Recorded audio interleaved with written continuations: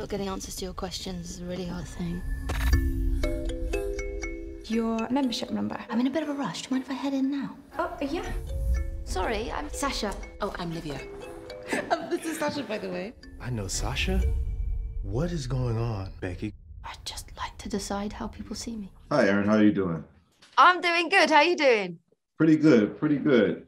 I gotta know. I mean, because you're still relatively new in the industry. Respectfully, you've been on screen for 5 years, and I want to know how a role like Chloe, where you're playing Becky, you're playing Chloe. I think you play like two other characters. You act as their identities at a point. How does that expand your acting range to just have such a meaty character like this?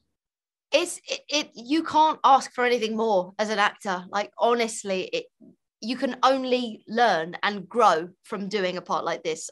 I learned so much about, like you're saying, about my craft, like, let alone just about people on this job. I think being given the opportunity to chop and change as quickly as Becky does in this script, you can only get better and learn from doing something like that. And I just relished every day. Yeah. I mean, you taking catfishing to a whole nother level in this story. Yeah. Do you have any people that are faking Erin Doherty social media accounts, or have you dealt with any online trickery, so to speak, yourself? I don't think I have. I mean, maybe there are people out there. I don't know. And that's where I'm quite happy to keep it at arm's length over there. If people want to get their kicks that way, fine. But I don't know about it. It scares me. That scares me so much. One line that comes up is like, when people die, they leave so many questions, and I think it's definitely true in this story. And for any viewers that's thinking or dealing with any of that, please call, get help, whatever.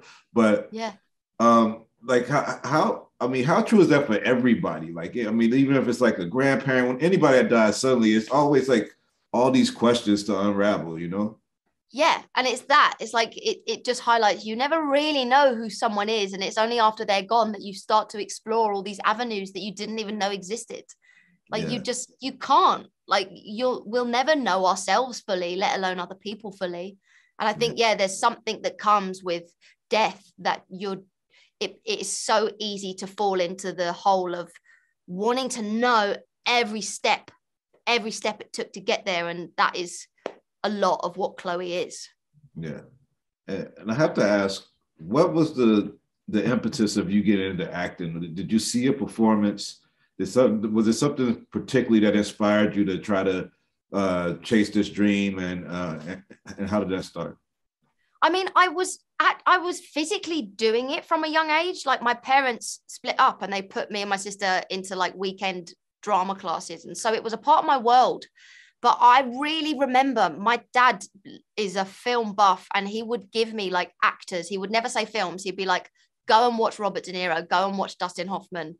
And I remember watching Kramer versus Kramer. And there's something about that film, like, it is still to this day my favorite film. And I would just rewatch moments. And there's something about the skill of Meryl Streep and Dustin Hoffman in that scene when they're sat down at the table and he smashes the glass against the wall. There's something about the magic that happens when two people are just in love with what they do and they're there with one another. That I just really remember going, oh, I want to be a part of this in any way I can. Yeah. Well, thank you for your time. Can't wait till the world gets to see Chloe, and I can't wait to see you and all your future projects and The Crown and everything else that you have going on. Thanks for your time. Thank you for your time.